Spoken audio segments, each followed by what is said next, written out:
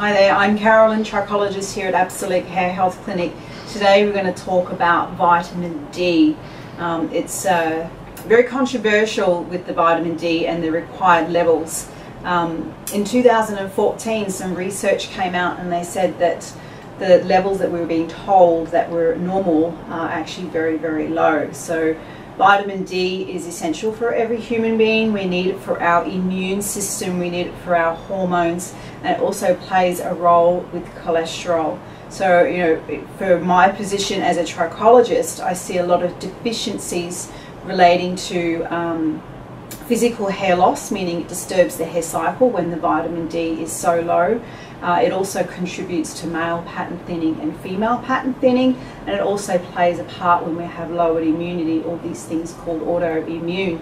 So if we're talking about the immune system, we want to make sure in these days that our immunity is maximised. So you really need to know, one, what is your vitamin D level, and two, you need to be up to date with the latest research. So let's just use some figures in Australia. So here in Australia, the recommended range of sufficiency is 130 to 150, whereas still on some of the blood test forms I see from pathology, they say you'll find if you're above 49. So I'm finding a lot of people 100 points lower than what they need to be.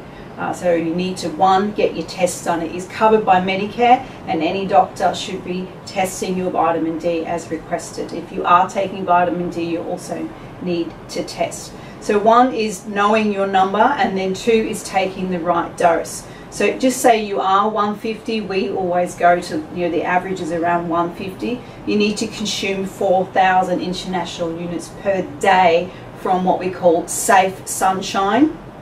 Okay, and then we can also get it from organic eggs and wild caught fish, or the good old-fashioned cod liver oil if you so like it.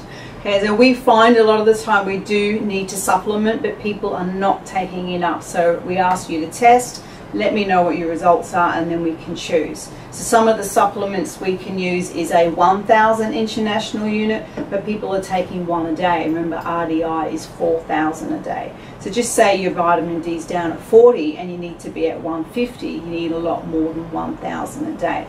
We may use a 5,000 international unit supplement depending on what your numbers are. We might use two of them if it is that low, or we have a severe case of autoimmune condition.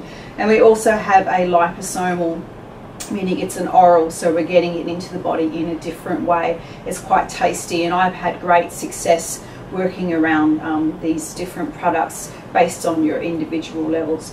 We always make sure that it's absorbing as well, because it's one thing to take a supplement, particularly a fat soluble vitamin D, but your body needs to be absorbing it as well. So that's where we help you.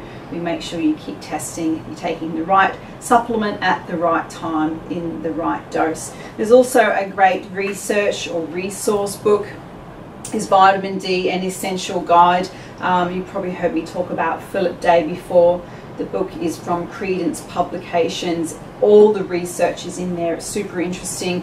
And I have also written a big article about it in our September 2021 newsletter. And I've given you a lot of different links through so you can see the research and the up-to-date numbers for yourself. So essentially I'm here to help you with your hair loss, hair thinning and scalp conditions.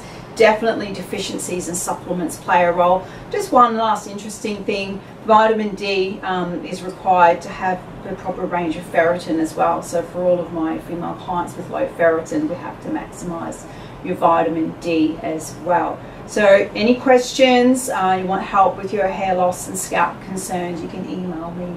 It's info@absolique.com.au.